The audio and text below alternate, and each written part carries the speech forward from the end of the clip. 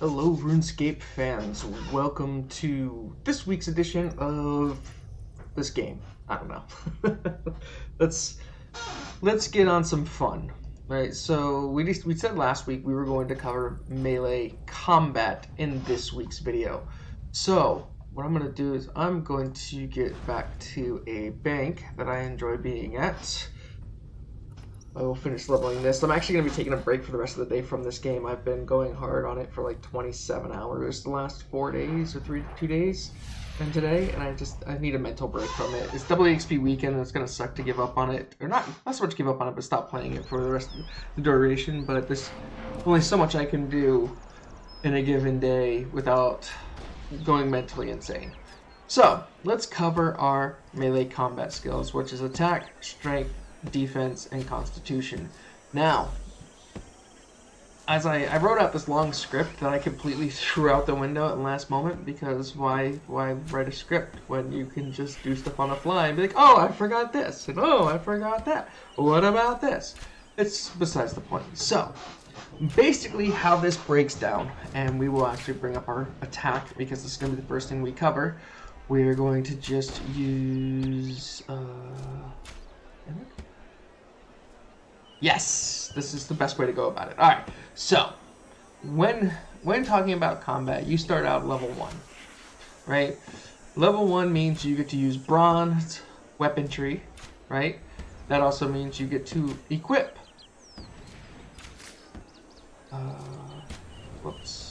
defense, melee armors, bronze weaponry, right? And with this means that you get to attack stuff. Now there's 2 ways of doing combat in RuneScape or RuneScape 3, however you want to refer to it. One is basically the standard way, the new way of doing things, which is this revolution mode, right? So it allows you to let it auto do things. You could turn revolution off and do it manually, so you can choose what abilities you use when you use them. Obviously, it varies from weapon to weapon what you want to use and how you want to use it. Some abilities will require them to be a blade and not a hammer, or be a slash instead of a crush, in a sense. Now the other way that you can go about this, there is legacy combat mode, right? Which simplifies all this to where it's just a straight attack, and that's it. And then you can get the threshold abilities like overpower and things like that. The reason I don't like this is because I like the ability to sit somewhere without having to take a ton of food with me. So because I use the new interface, I get this lovely thing. Where is it? Here. It is regenerate, where you regenerate 2% of your maximum health every 0.6 seconds at the cost of 10% adrenaline, which your adrenaline bar goes up to 100, so you get, basically it takes 10 away every time, so you get 20% of your life back. So essentially, if you're fighting stuff that's like your level, slightly above your level, slightly lower than your level, you could sit there infinitely without having to have a inventory full of food to constantly eat. And there's some things while doing Slayer, which is something I'll cover later in another video. While doing things like that, you'll fight monsters that are higher level and require you to actively eat food. So like when I had to go out and kill 70 lesser demons, I did have to take food with me when I went down there to kill them, because they do magic damage and they're weaker to range damage, which is something else I'll get into in here as well. I'm actually going to cover quite a bit different things in this video. It's not going to just undoubtedly be melee, but generally you can go to legacy combat mode, which makes things a little easier, but not by much. It's just less micromanaging, but there's not a whole lot to micromanage when you have things set up in a specific way. Now, I use this mode because, again, I like the regeneration. I like that, so you can go back. So now that you know the 2 different ways, which is the legacy combat mode and the new combat mode, which I have to look over my screen to see where my camera kind of stops filming my hands, there is Combat EXP. When you default start in the game, all 3 of these boxes are checked, and all these boxes here are checked, except for this one. This one, I don't even know what this does. Black PvP XP will no longer be granted from player versus player combat. I guess if you're trying to sit at a specific level, that makes sense. I don't know why you'd use this, but I don't do player versus player. I'm not a guy that does player versus player. If you want anything on player versus player, you're gonna have to check someone else's YouTube channel or guide or something of the sort, because I don't mess with PvP. I don't play RuneScape for player versus player combat. Which, when I cover Slayer, me and you RuneScape are gonna have a talk. That's when I cover Slayer. That's not gonna be today. So, by default, these are all checked. Now, personally, I recommend having these three level up on their own all the way to about level 20. You could probably not do that and just do one specifically from level 1. Like if you want to be a pure player, which this is something I've heard of, I've never done, you just do attack. You don't worry about strength and defense at all. Or you do attack and strength, no defense, and you just walk around in bronze armor with a two-handed weapon. I don't know. Never done it, not messing with it. I level up everything. Obviously, you can see that here. My strength is down because it's double the XP weekend. I was focused on divination, another thing altogether. But essentially, I leveled my combat, all three of these, equally to level 20. So I could get to Mithril. Is it Mithril? No. Mithril's not at level 20 now. What is that 20 now? Steel? Steel. Once I got to Steel, I started leveling things individually. I would level attack up 10 levels to get the new weapon, then defense, then strength. So basically it goes side to side. So at level 1, you get bronze. Level 10, you get iron weaponry. At level 20, you get steel. At level 30, you get mithril. At level 40, you get adamite. At level 50, you get rune. At level 60, you get dragon. And I can't pronounce that, but yes, you get dragon weaponry and... oh, what is it called? Orcai. Orculum?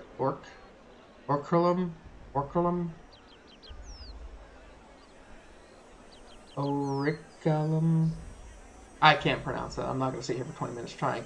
But you get that at level, 60. At 70, you start getting, like, the Necromium weaponry, the Barrows weaponry, the Abyssal Whip, which I have one of these, and I can't wait to use it because I love whipping things to death. And so on and so forth. Now, of course, you, as a free-to-play player, if you're playing this free-to-play, 50 is going to be your last weapon upgrade. Because, well, I guess you can get Corrupted Dragon weaponry. I've not heard of this or seen this, but you can get that. And afterwards, oh, there's Arcanite weaponry. Oh, that's for dungeoneering, so that doesn't matter. But basically, once you get to level 50, that's it until you become a member. Same thing with defense, coincides. After level 50, you're kind of just SOL on... why is it doing this? Melee armors. There we go. After level 50... You get that Corrupted Dragon armor, which again, don't know how to get that or what it does, but then you're pretty much done for. There's nothing else you can use. Everything else is members from that point up. So, once you get to about level 50, there's not really a point to focus really hard on it, unless you want to keep doing that with other skills. Strength, obviously, there's always a reason, because the higher strength, the more damage you do. Attack is basically accuracy and what you can equip. Strength is how much damage you can do, which really doesn't matter. I mean, it's all weapon-based. I'm going to say having 10 points more in this than this is not really going to make a difference, to be honest. Not that I've noticed yet. Again, I'm not reading guides or anything else of the sort. The only guides I read are for quests, but I'm doing this all on my own from that side. I do read guides on divination because it's a new skill and I have no idea what to do with it, but yeah, I'm getting there. So basically what you want to do with your combat is level your attack, level your defense, bring strength up afterwards. That's how I personally do it. You can leave all three on at once. Like you can level attack, strength, defense the same. The experience is the same either way. There is not one way that's better than the other. If you level all three of them at the same time together, you will still level the same. You'll still have to kill the same amount of monsters to get from 50 to 51 for each skill, or if you do all three of them at once, it'd be the same amount of monsters. So basically, if you level one skill, let's say it takes 100 monsters to level attack from one level to the next, right? 100 monsters you have to kill. If you look across at the same board, 100 here, 100 here, 100 here. It's the same thing. It's 300 monsters either way you go. So it doesn't matter which way you do it. Like, my personal opinion, it does go faster if you do it singly, because, like, let's say you're doing 50 to 60, right? Once you get to 60 and you get that new weapon, the other ones go faster because you're killing things faster, because you're hitting them harder and it's just going faster. That's where I kind of think that, like, after level 20, you want to divide it up and do 10 levels in something before you do 10 levels in something else, because it will go faster because you're equipping a higher damaging weapon. You'll survive more with a higher armor value, so strength becomes like the fastest thing to level. Constitution levels up as its own. It can level up from ranged and magic as well, so these all tie in together, but that's a different story. Basically, if you're not focusing on magic or range, these all kind of stay like around the same level once you get there. Like, this will be inside with this. Mine's only higher because of ranged and magic, so not that big of a deal. Now, in those different things, my recommendation, and this will follow true to everything that you do, when you want to level up, I don't know why my character's like skipping across the screen right now. Like, hey, 2 steps. 1, 2, stop. 1, 2, stop. 1, 2, stop. I think, is it in here? Is it in here? This one? It's been so long since I've been here. And it's not. I knew it! So, you want to go to this cave for attack, ranged, or magic from level 1 to level 30, I want to say, because it's one of the fastest places to level. It doesn't matter. At the end of the day, you can decide not to. Literally come right over here and slaughter this entire room. They take 1 hit to die with any weapon. It doesn't matter what weapon you're using, or what spell you're using, or what bow you're using. 1 hit everything in here, and it's fast experience. And there's 4, 5, 6, 7, 8, 9, 10, 11, and they give, I think, 40 experience, 30 to, it'd be 10 to each thing, so it's like 10 to each, right? So experience would be 10, 10, 10, 10. It'll level fast, it goes quick. When you do ranged magic, since it only divides up here, it's 30 and 10, 30 and 10. It goes really fast, and it's really quick. That's the only thing I'm going to tell you that you should do as a guide reference. From that point on, from level 30 forward, go slaughter anything you want.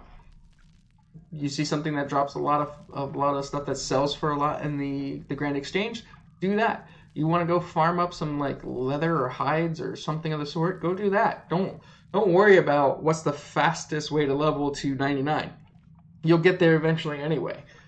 Like, rushing to one thing is going to burn you out quickly, which is what has happened to me with divination right now. I took this from level 29, 30 to 68, and it took, 17 hours. It burns you out when that's all you do. So play around with it, have fun with it. I've been leveling my combat skills while doing Slayer.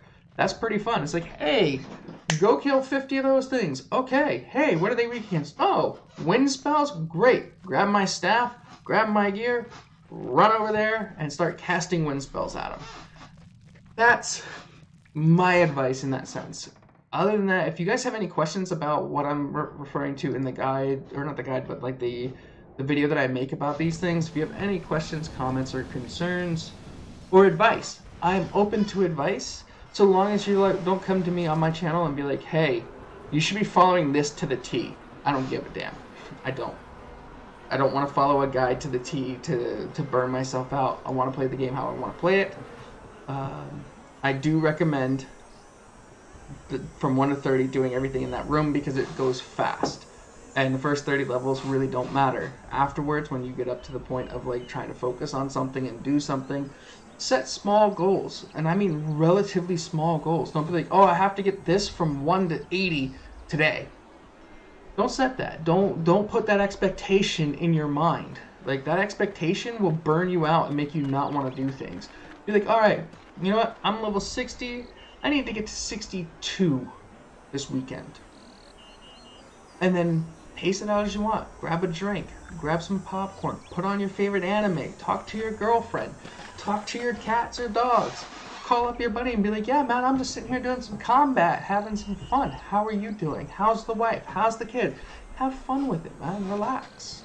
Chill. This person is really pink. Oh, she's gone. I was gonna say, that person was really pink. It looked pretty cool, but it's really pink.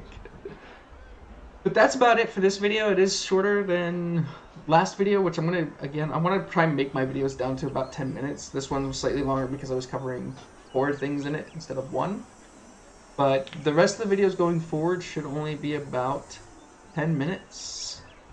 Because I think next week I am going to cover... We're going to finish combat out, in the sense, first. So we're going to probably do ranged next week. And then prayer. Probably do ranged and prayer next week because they're both short. They're very simplistic to go over. Might even cover magic. So we might cover these 3, and it might be the last 15-minute video I have or so.